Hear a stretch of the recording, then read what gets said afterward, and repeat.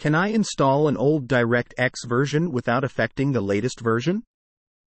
I'm attempting to run RetroArch for an old game, but it requires DirectX 9. 0C. Will installing DirectX 9. 0C overwrite or delete the current version I have installed v12? If so, can I subsequently remove DirectX 9? 0C if I have to run newer games? Question from user Dennis at Gaming at Stack Exchange. Answer.